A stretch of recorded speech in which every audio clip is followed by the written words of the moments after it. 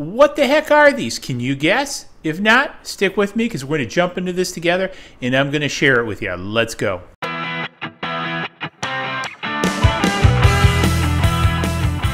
Welcome to this episode of Design Talk by DIY3DTech.com. In this episode, I want to share these guys with you.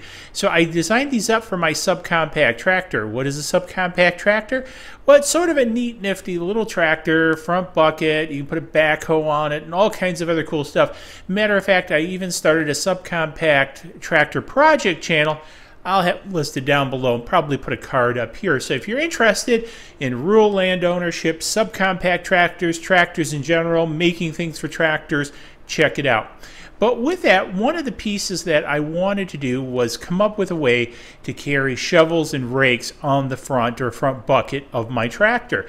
And so on the front, there are two hydraulic cylinders. And I'll do some overlays up here in the corner so you can see. And I wanted to be able to attach something to that to hold the rake in there. Now, one of the pieces that I've done typically is just lay the rake across the cylinders. But as you're driving across bumpy land and everything, it tends to bounce off and things like that. So I needed a solution. So I turned to 3D printing, and through Fusion 360, I designed these guys up. Now I want to talk about these guys a little bit because there's a lot of tips in here that you guys can reuse. First and foremost, these are designed to go around the cylinder. So the hydraulic cylinder snaps in here, and then what we do is we use a zip strip to kind of go around here. Let me put this in the right way. And then push it through here, and then this attaches and cinches it to the cylinder. And what happens is this now locks it onto the cylinder, so it kind of grabs here with friction and then obviously cinching with the zip strip. Now there's two zip strips on here that hold this on here pretty firmly. Now one of the pieces, I printed these without supports. I printed them in a sort of horizontal orientation as you see them here. And it leaves the opening actually very clear, no supports. If you were to print this with supports, this hole would be plugged and there's no way you could clean it out. So one of the things when you're thinking about designing like this, you also have to think about the manufacturing process or the printing process. How will you print it? The other piece I had to deal with was this piece right here. Because one of the things, the bucket sits typically at an angle, so sort of like this.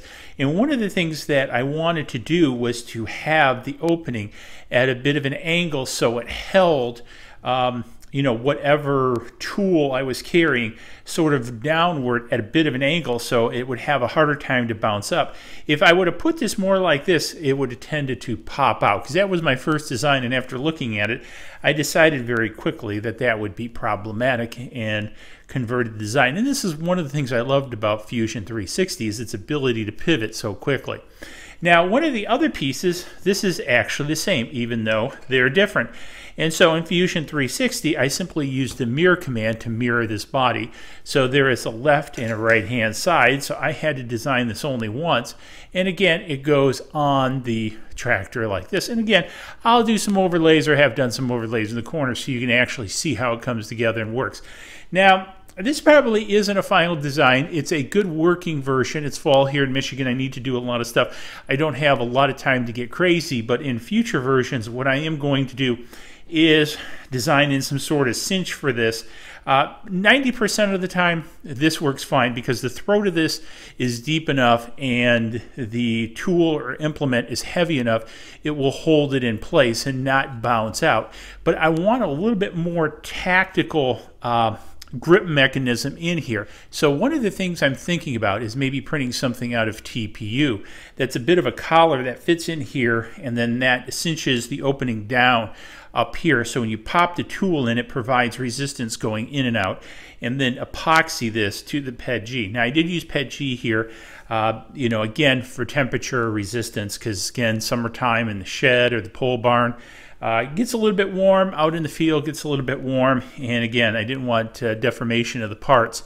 I really think nylon would be the best, and I probably will do a version of this in nylon in the future for the tractor. But for right now, this is going to get me through the fall and all the yard chores I have to take care of.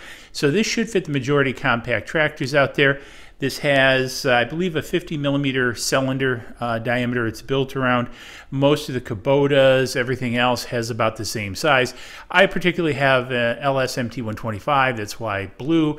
LS makes the New Holland, makes the case. So I will also put out on my website, the design store, the fusion files for this. So if you want to modify it, come up with your own ideas, that's great. Also, if you have suggestions of how to improve this, maybe you're a subcompact tractor owner, you've done something like this, hit me up in the comments below.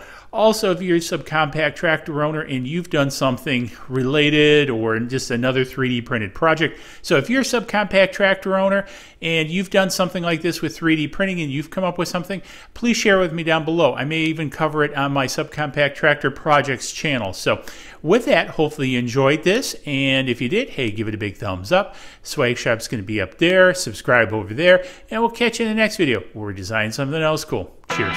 Please click like below and subscribe to the channel to keep up to date on all of our projects.